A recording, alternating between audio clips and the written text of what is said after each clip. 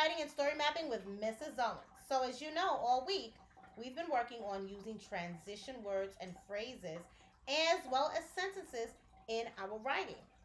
So for today, what we're going to do is Mrs. Owens is going to build off of the transitional sentence that I chose, okay, to write my conclusion. Okay, so I'm going to use my transition sentence to help me build my conclusion. So, this short passage was the passage that you all had for homework the other night. After a short walk, we were nearing the reptile house, and I couldn't wait to see the new lizards and snakes that just hatched. The pictures I was about to take would be perfect for my research paper. I reached for the doorknob and turned it, but the door didn't move. I looked up and saw a big sign that said closed. Tears started to run down my face. So friends, if you remember, you had to choose one of three transitional phrases, okay? To transition this body into a conclusion. So friends, I don't know which one you chose, but I am thinking that all of them seem to be pretty good. All of a sudden, I saw a zookeeper behind the door, and I knocked as hard as I could. I tried knocking on the door as loud as I could. The zookeeper shook his head with a clear, "We are closed." Okay? So, friends, my thinking, right away I can eliminate one. And I'm going to tell you why. I am going to eliminate Z, okay? Because when I read Z, it just seems like there's a big gap there. I'm hoping you notice this too. Now listen. I'm going to read from right here. I reached for the doorknob and turned it, but the door didn't move. I looked up and saw a big sign that said closed. Tears started to run down my face. The zookeeper shook his head with a clear, "We are closed." So friends, right there, something is missing. How did I get from tears ran down my face to the zookeeper shook his head with a clear, "We are closed"? The story didn't say anything. Up until this point, the story didn't say anything about there even being a zookeeper in the story, right? So remember, the purpose of our transitional phrases and our transitional words are to tie our story together so that it makes sense. It's cohesive. We're setting up our reader for the next event that's getting ready to happen. So right away, C is a no. Okay? So now let's go back and look at A and B. I reached for the doorknob and turned it, but the door didn't move. I looked up and saw a big sign that said closed. Tears started to run down my face. I tried knocking on the door as loud as I could. Okay, that seems pretty good. It makes sense because I just read that I looked up and saw a big sign that said closed. Okay, and the tears started running down my face. I tried knocking on the door as loud as I could. So that makes sense, but it still seems like something is missing. Okay? Something is missing. What's that something? Well, when I think about it, when I read from here, it says I reached for the doorknob and turned it, but the door didn't move. I looked up and saw a big sign that said closed. Tears started running down my face. I tried knocking on the door as loud as I could, okay? So I see a sign that says closed. It doesn't say that I see anybody, but I started knocking on the door as loud as I could. Now, friends, I don't know if you've ever gone anywhere with your mom or your dad or your friend or your family members and wanted to go into a store, an establishment, and it was closed. Usually, when something says it's closed, we don't knock on the door unless we see someone, right? When we see someone, that lets us know, well, maybe they just closed. There's still people in the store. Maybe they might just let me in, right? So friends, for that reason, because it just says I tried knocking on the door as loud as I could, I'm gonna say, I don't want to choose that one. But what I am gonna choose is A. Now listen as I read. I reached for the doorknob and turned. I reached for the doorknob and turned it, but the door didn't move. I looked up and saw a big sign that said closed. Tears started running down my face. All of a sudden, look at that. All of a sudden, I'm getting ready for some new information. Something's getting ready to happen in my story.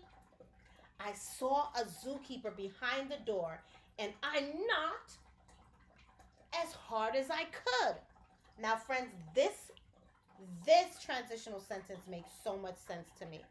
Why? Well, because it's setting me up. It's letting me know that something is getting ready to happen. It's letting me know that an event is getting ready to happen in my story. Time is transpiring in my story.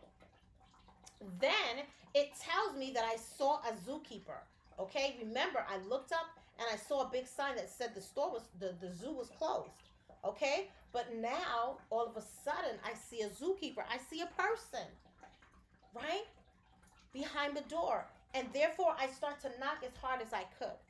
So friends, now that I've got my transitional sentence that I am going to use, now I'm ready to build on. I'm ready to start my conclusion. Okay.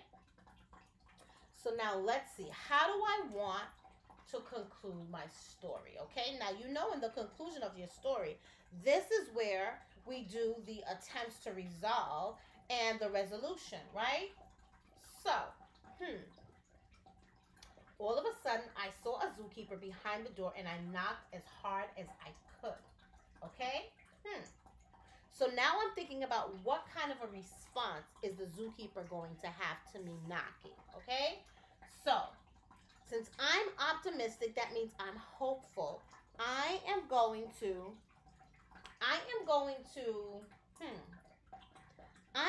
to allow the zookeeper to have a positive response to me, right? To my knocking. So here goes. He heard me knocking. He heard me knocking and looked at me with kindness in his eye. Okay? So, the zookeeper heard me knocking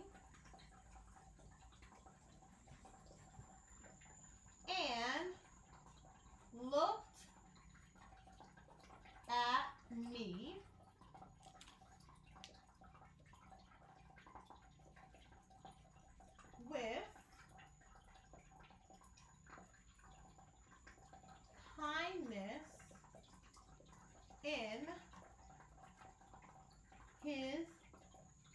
his eyes.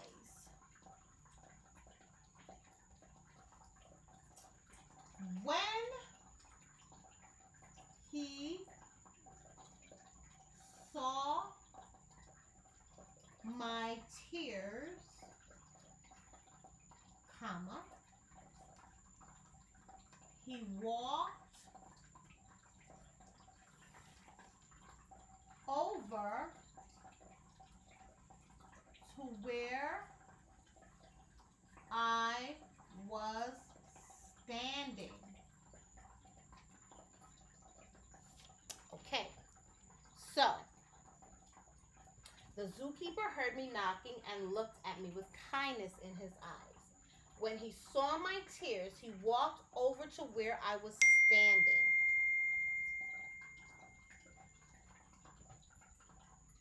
He walked over to where I was standing. Okay? Now.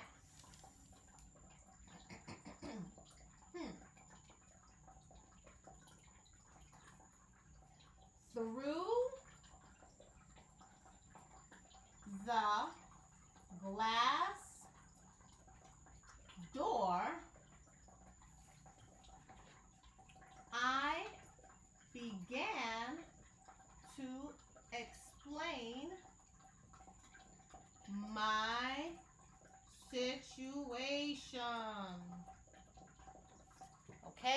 what is my situation? What is my situation? What is my situation? Well, my situation is I need these pictures for my project. Remember? I said I couldn't wait to see the lizards and snakes that just hatched. The pictures that I would take would be perfect for my research paper. So this is my situation, friends. So I'm going to explain this to the zookeeper, okay? I began to explain my situation. I told the zookeeper that I just needed a few minutes to take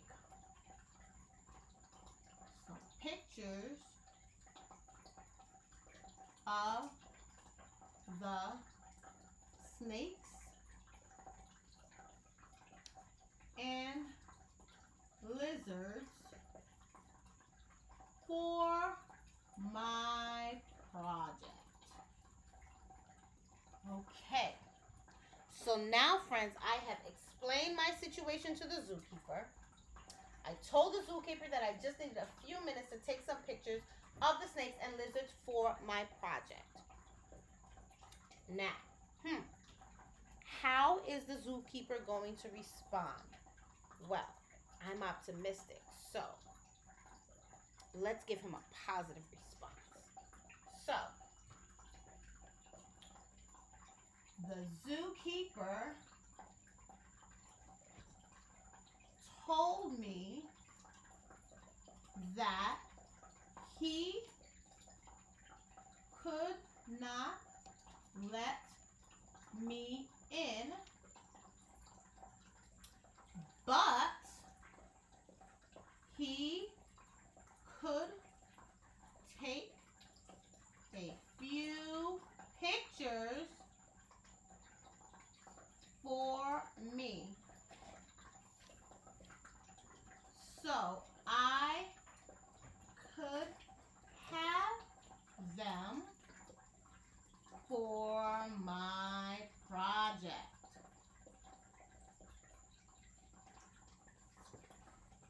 Okay, so friends, are you thinking what I'm thinking? What am I thinking? Yes, I am super excited because yes, we have a solution, okay? So, yippee! I shouted.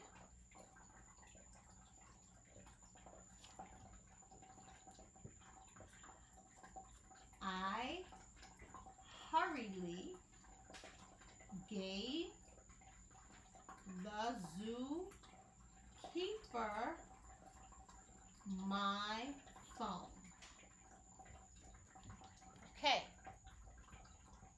friends, within 5 minutes, the zookeeper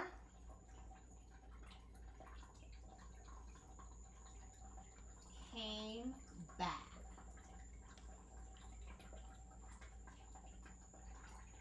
He had taken 10 pictures of the snakes and lizards for me. Okay, so friends, guess what happened after that? What do you think happened? That's right, I had to thank the zookeeper. Thank you so much, I said. I ran home thinking I am definitely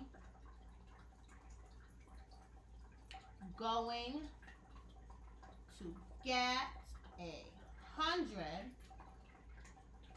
on my project.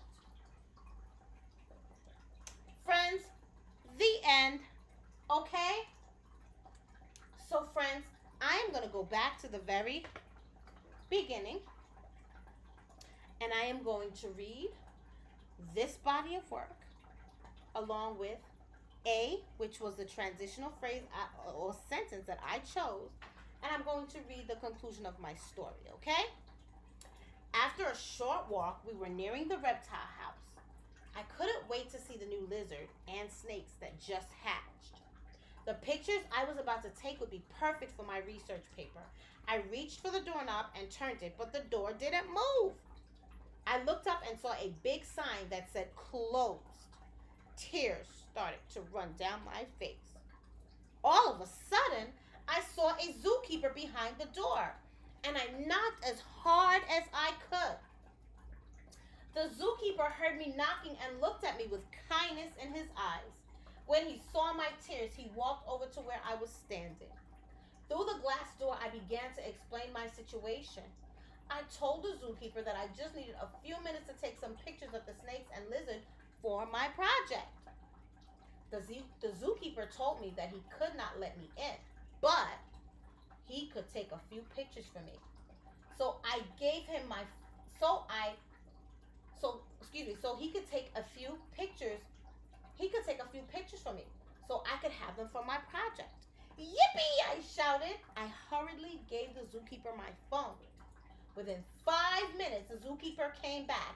He had taken 10 pictures of the snakes and lizards for me. Thank you so much, I said. I ran home thinking I'm definitely going to get 100 on my project. So friends, as you can see, I was able to build off of that transitional sentence, okay? I used that transitional sentence to connect my conclusion. So friends, this is the same thing that you are going to do for your homework, okay? So I want you to choose whatever transitional sentence you came up with for the story about Gus or for the zookeeper story.